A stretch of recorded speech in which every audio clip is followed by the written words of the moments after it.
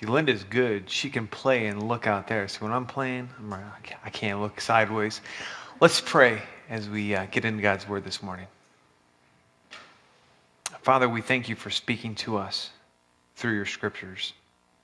We thank you for giving us the Bible, that we can read from it, that we can learn about who you are and learn to be more like you. I pray that this morning that you will help to open our hearts to hear from your word and to leave here different because of it. In your name I pray. Amen. I have a friend, and for the sake of today's story, we'll call him Wes. He's a young guy I met a couple years ago, and he was skateboarding, I was BMXing. So we got a good friendship going on. He's a good kid, and so I invited him to come to the youth group that I was working with, and so he started coming. And he was a good kid. He had a good heart. He wasn't obnoxious like the rest of them was. I mean, he acted the fool every once in a while, but he was slightly toned down. He would listen. He was absorbing the truth. And so as I it's a little loud. Sorry. Caused some hearing damage. As we built a ministry there, and as I worked and invested in his life, his heart just kept absorbing the truth, and he wanted more. And so I remember the day that he came to me and he said, you know what? I want to get baptized. I want to become a Christian. And so I was excited. I was like, this is great. Let's get this going. And so we talked to his parents. His parents supported the decision. And we did. One Wednesday evening, he came forward and we baptized him into Christ. And I wish I could say that from that point on, Wes followed the Lord, that he lived for the Lord, that his spiritual roots went deep, and he loved the Lord the rest of his life. But that's not how it went.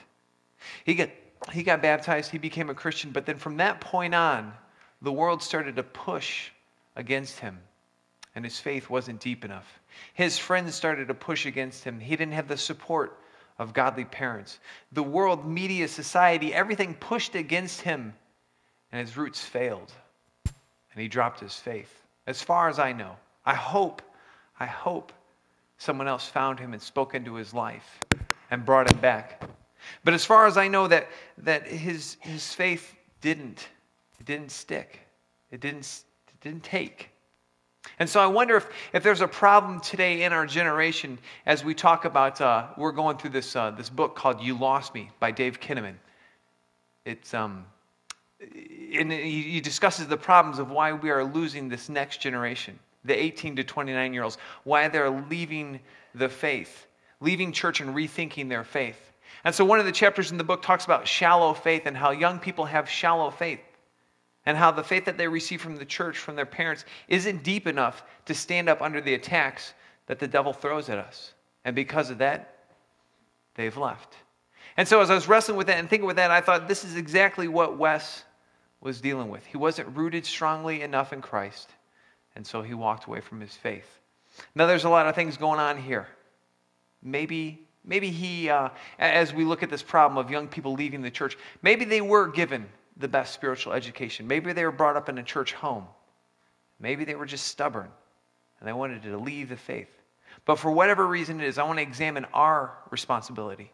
I want to examine our roles as Christian men and women who are leaders in the church, leaders in the home, and see where we can do a better job of imparting a faith that's rooted in Christ that will bring young people to Him. And so as I was going through the book, some of the things that the young people were complaining, were voicing about the church. Some of the things that the church is not providing for them. And so one of the things that kept coming up was the fact that church is boring. Church is boring. And so a large percent, about 40, high 40s, said that church is boring is completely true or mostly true of me. Now, a couple weeks ago, some of you came to church and you had no idea, but after service, you got the opportunity to carry a 600-pound radiator to the basement. This church isn't boring. You never know what's going to happen. You never know whose mic is going to turn on, turn off. It is exciting here. Let me tell you, you come up here and get a guitar and try to play. My heart is going crazy all service long. But if we really get serious and think about the statement, church is boring, aren't we the church? So does that mean that we're boring? Is the faith that we're giving to young people, to anyone, is it a boring faith? Come in, sit down, listen to me, leave. Or is it a faith that empowers them to go out and to change the world? Come in here. Be encouraged from the word. Be encouraged from singing. Be encouraged from meeting with each other. And leave ready to equip, ready to change the world, ready to share your faith. Kind of scary. But I think that's a faith that's more attractive. Church is boring. Another thing that young people are wrestling with is faith is not relevant to my career or my interest. I think sometimes as a minister, as I'm telling young people to follow Christ, I make it only three options for their faith and their life. You can either become a minister, a stay-at-home mom, or a church secretary. Those are the only things that you can do to combine faith and occupation. I think you laugh, that's funny. What if we were a church that empowered young people to be the best nurse they could be? That they could go out and change the world in their nursing occupation. I was speaking to a lady this week who shared how she gets an opportunity to speak with people every day. She has a captive audience. They can't really get up and leave. You could get up and leave. Please don't. But with nursing, you've got people that are there. They share their heart. What if we were able to equip the young people of this next generation to become the best godly carpenters, the best godly teachers, the best godly producer supply workers that they can be, where they influence the world for Christ? These next two, my church does not prepare me for real life, and my church does not help me find my purpose. Do we equip young people to real life situations? A lot of times I build situations where I talk about a young person who's walking home from school, and then you meet these guys on the corner, these bullies that are going to chase after you and beat you up and steal your lunch money. And what do? You give the Bible school answers. You pray, say Jesus' name, and read the Bible, and everything will be better. So as these big tough guys are chasing after you, stop and you just say, hey, let's pray, let's have a Bible study, and I'll baptize you in the name of Jesus, and everything will be better. That's too simplistic. Let's wrestle with the problems that are going on in this world today. This guy who's losing his orphanage. Let's wrestle with that. Let's bring faith into the real context of life today. Our church prepares people for real life. Our church helps people to find their purpose to living out their faith. These last two, I think they're kind of personal to us as the church. The Bible is not taught clearly or often enough, and God seems missing from my experience at church. There's a large percent of young people who say that's why they left church. Because God wasn't there. Because I didn't hear about him. I didn't see him. And I listen to that and I think, what are we doing? Well, where was the disconnect from talking about this to imparting it to young people? And so I wonder what we need to do, what we need to rethink, what we need to invest into the lives of young people today. Because if we keep doing church like this, what we're going to get is we're going to get young people who view God like this. Two people who are studying youth generations today, Christian Smith and Melinda Denton, write this. Young Americans describe God as something like a combination of a divine butler, here to serve us, and a cosmic therapist. He's always on call, takes care of your problems that arise, professionally helps his people feel better about themselves, but does not become personally involved in the process. Is that the picture of the God that you serve? God is more than a divine butler, a therapist, here to help you make you feel good about yourself. My Savior wants to get into your life. He wants to do some work. He wants to bring about a righteous life in our hearts. He's more than just some guy that's serving us drinks and making us feel good. He's a God that wants to get involved in our lives. And so I'm excited. I love the ministries that we have going on here at First Christian. Kevin, when you were asking us to take 10 minutes to be silent, did you hear what was going on downstairs? I'm like, okay, I'm going to be silent. And the only thing I could hear was, my Redeemer lives. I'm thinking, that's cool. There are young people right now, that's the only time I'll sing a solo in church. There's young people downstairs right now worshiping our Savior, learning about the truths from the Bible. If you look in your bulletin in the middle section there's what they learned and then a Bible verse. My little preschool kids can say those Bible verses because they're learning it here. I'm excited to say that our church has a very high percent of adults that are involved in small groups. If you're involved in a small group, if you're hosting small groups at your house, thank you. Let's get involved with that. Let's learn. Let's dig into the scriptures. We've got an active youth group. We've got visions where we can put our faith into action. Next Sunday, we're going to go to Rolling Meadows. We're going to have an opportunity to share with widows, with people who are isolated by themselves for the most part. We're going to go and we're going to brighten their day, show them God's love. And so this is a church that's doing good, that's working diligently to reverse those trends that we just covered. But at the same time, we're facing very staggering odds because there's a lot of churches that are embracing those and not equipping young people with deep faith. The life that young people are living in the society today is equipping them to fail as well. There's some fancy words I want to talk about here for a second. Young people today feel pressured to become narcissists. Narcissism is this idea that they are excessive self-admiration and self-centeredness. In other words, life is all about me. Life is all about me. Life is all about me. And so it's hard to share with young people that it's not about them, that it's about our Savior, it's about others, when all they hear is it's about you. It's about you. Have it your way. It's all about you. Another thing that young people are wrestling with is entitlement, the belief that one deserves certain privileges. I think some young people today would rewrite the inalienable rights. Life, liberty, the pursuit of happiness, a cell phone by 10 and a brand new car by 16. Why? Because I'm entitled that way. I should have my college education paid for. I should get out of school and have a $75,000 a year job, first job. I should get a job within a month. All these unrealistic expectations, entitlement. The world deserves to give this to me. And then out of proportion, self-confidence. Confidence that you can do everything by yourself. You want to be the president of America? No problem. You can do that. Astronaut? You can be anything you want in the world. Yes, you can. But it's going to take a lot of hard work. It's going to take a very, very large amount of diligence and perseverance.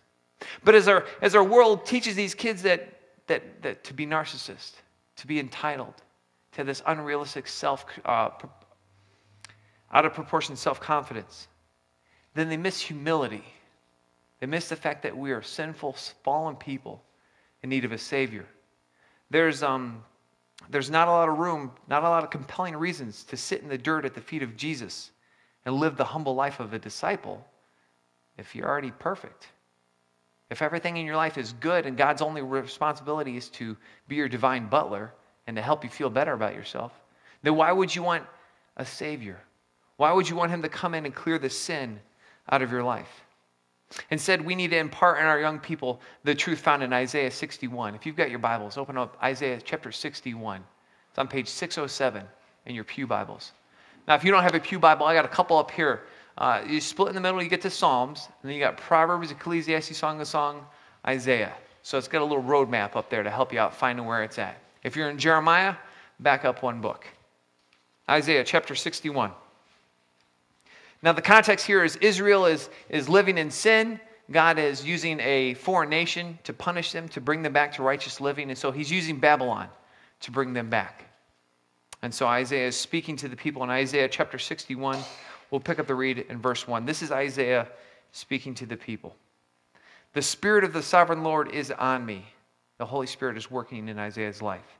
Because the Lord has anointed me to preach good news to the poor.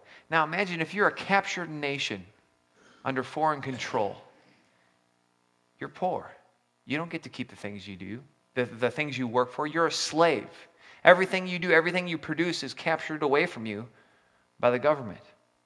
And so this good news of the poor, hey, freedom. I want to get out of here. I want my own farm, I want my own life. So Isaiah is preaching this to them. He has sent me to bind up the brokenhearted, to proclaim freedom for the captives, to release from darkness for the prisoners, to proclaim the year of the Lord's favor. As he's preaching this, they're thinking of the year of Jubilee, where everything is canceled. All debts are canceled every 50 years. Debts are canceled, slaves go free, and the land is allowed to rest. And as a captured people, this sounds good. I want to get out of here. I want freedom. So it continues. And the day of vengeance of our Lord sounds good. Have God fighting on your side. To comfort all who mourn and provide for those who grieve in Zion. To bestow on them a crown of beauty instead of ashes, and oil of gladness instead of mourning, and a garment of praise instead of a spirit of despair. Isaiah is saying, it's going to get better when we get out of here. What your responsibility to do is to live a righteous life. Stop living in sin, and you'll stop getting in trouble. The last part of verse 3. Then they will be called oaks of righteousness, a planting of the Lord for the display of his splendor. Now, as we're going through that, maybe some of you heard that and you thought, that's familiar. It's because we just looked at that this week in small groups. It's in Luke chapter 4. Go over to Luke chapter 4. Keep your finger here in Isaiah 61, but turn over to Luke chapter 4. Luke chapter 4, it's on page 834 in your Bibles. Luke chapter 4, verse 18. This is where Jesus is the only time in his ministry where he's given a scroll, given the Bible, and they say to him, pick what you like to read. And so he opens it up and he goes to Isaiah 61. And he picks this passage of Scripture. Luke chapter 4, verse 18 through 19. This is Jesus talking. The Spirit of the Lord is on me, because he has anointed me to preach the good news to the poor. He has sent me to proclaim freedom for the prisoners and recovery of sight for the blind, to release the oppressed, to proclaim the year of the Lord's favor. Verse 20. Then he rolled up the scroll, gave it back to the attendant, and sat down. Everyone in the synagogue had their eyes fastened on him, and he began to say to them, today the scripture is fulfilled in your hearing. Jesus takes what Isaiah prophesies in chapter 61 and brings it forward and says, this is about me. This is about me. I'm the good news. Look at verse 18 again. The Spirit of the Lord is on me. Just a couple chapters before this, in Luke chapter 3, Jesus is baptized. Luke chapter 3, verse 21. Jesus is baptized by John. The Spirit comes on him. He's filled with the Spirit. The Spirit of the Lord is on me because he has anointed me to preach good news to the poor. Now, I think Jesus is talking more than just poor, financially poor. I think he's talking about spiritual poor, about spiritual bankruptcy here.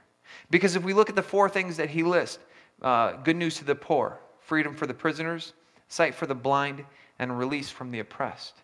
I don't think he's talking about setting up a soup kitchen, to feed the poor, setting up a prison ministry, set up an optometrist office, and then again, release for the oppressed, fighting against the Romans. I don't think he's talking about a world or earthly ministries. Those are good, but I think he's talking about the year of the Lord's favor, which would be him dying on the cross. And why did he come to die on the cross? Well, that's the good news. That's the gospel message. He died on the cross to set us free from our spiritual bankruptcy, from being poor in spirit. Proclaim freedom for prisoners. Prisoners to sin, that's our hearts. That's our lives. We're captives to that. We're being oppressed by Satan.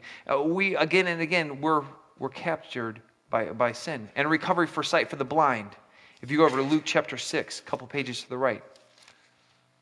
Luke chapter 6, verse 39.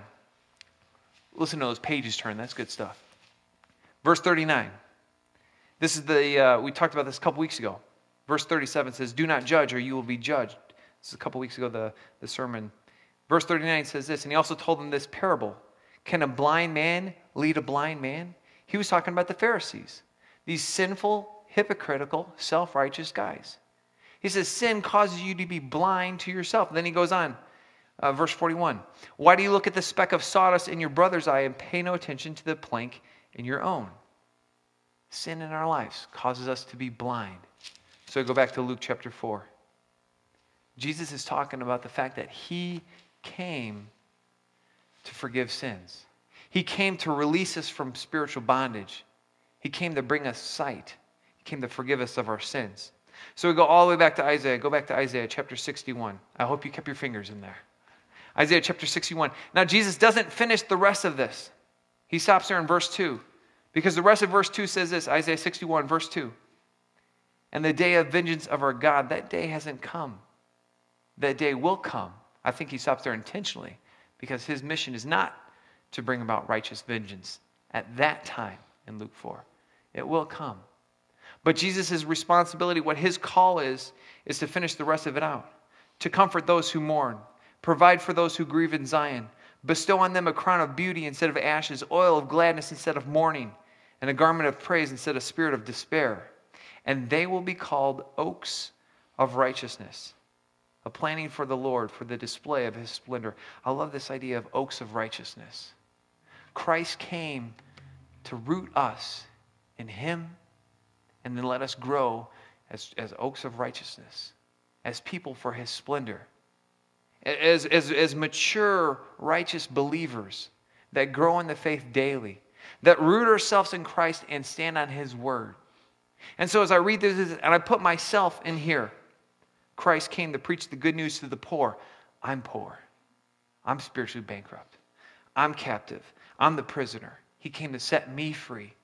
And then he came to do the work in my life to set me up as an oak of righteousness, as someone who stands in his truth and brings the world back to also stand with them in Christ's truth.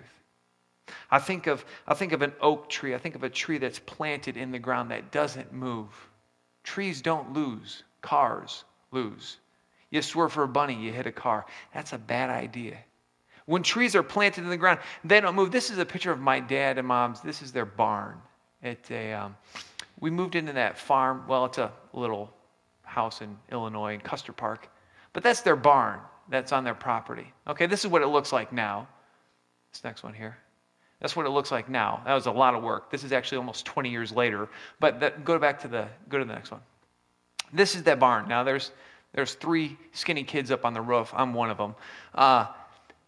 But when we moved into that house and we got that barn, you can tell there's a lot of repair that barn needed. One of the problems that the barn had, 17 inches to the left. The whole thing leaned 17 inches to the left. Now, I think if you'd gone into the upper floor there and you ran and jumped and landed, you could have probably gotten the whole thing to just fall over. Now, you probably would have fallen through the floor and then the barn would crush you. But that barn was in some serious need of repair. And so what we did, you see that top window up there? We strung a cable through that top window and we went all the way across the yard. Go to the next slide. And we attached that cable. See that tree way in the back? We attached that cable around that tree, stretched it all the way to that barn, and then we jacked that barn back up. Now, you got a cable stretching the entire length of your yard, you better put on a helmet, a full body harness, and a cable and zip line out of it. That was really cool. And that is not me. I've never been that skinny in my life. I have much more muscular physique. That's my cousin. But it was great. It was a lot of fun. That zip line was good. It probably wasn't safe, but it was a good time. The only way we could restore that barn is if we corrected it from leaning. The only way we could correct it from leaning is if we attached it to something that wasn't moving. That tree, it wasn't going anywhere. So we wrapped the cable around that tree, hit the come along, pulled that barn back up. That tree was rooted in the ground. It wasn't going anywhere. And until we are rooted in Christ and living as oaks of righteousness, we're not going to make a difference in this world. But when we find ourselves rooted in Christ, when we as the church, when we find ourselves rooted in Christ, then we can bring the world to truth. Then we can raise up godly children every generation that will follow him. But only when we as the church root ourselves in Christ and live as righteous oaks can we bring the world to repentance. The same thing for our families. God has given us a responsibility to invest in the lives of the young children that live in our homes. And unless we root ourselves in Christ and live righteously and then bring those young children up to follow him, we'll lose this next generation and the one that follows after that and the one that follows after that. And so as we talk about passing on the faith, as our church passes the faith on to the next generation, as we as parents pass the faith on to the next generation, they're not going to get what we don't have. They can't catch what we can't give. And so if we're not reading our Bibles daily, how are they going to learn that? If we're not on our knees every night to pray for them, how are they going to pick up on that? And so we need to be the ones that are setting the example. And it needs to start in the home. Because when there are godly moms and dads, godly grandmas and grandpas, grandmas and grandpas, godly aunts and uncles, when it starts in the home and we root ourselves in Christ, we follow his word, we live daily for him, then we can bring the rest of the world back to repentance and bring them to see his truth. Now, it's never over. You're not done It's never too late to invest in the lives of young people. This is a coffee table that I thought I had finished a couple weeks ago for my wife. Now, some of you who have come to the Wednesday Ladies Bible Study, you were here this day. You see that chair in the background? That's Tom Fowler. That's your chair. And I was sitting in it because you weren't there. I was sitting in that chair. Bible study was done. All the ladies were sitting around and we were chit-chatting about our lives. And as I'm sitting in my chair looking at the coffee table that I thought was done, all the blood just drained out of my face. I sat up in this sheer terror of, what? And I look at the table, and there's a pencil line running the entire length of the table. Now, we have a 3-year-old and a 4-year-old. If they had done that, I would have been totally fine. I would have been completely okay. If they had permanent markered it, I'd have been okay.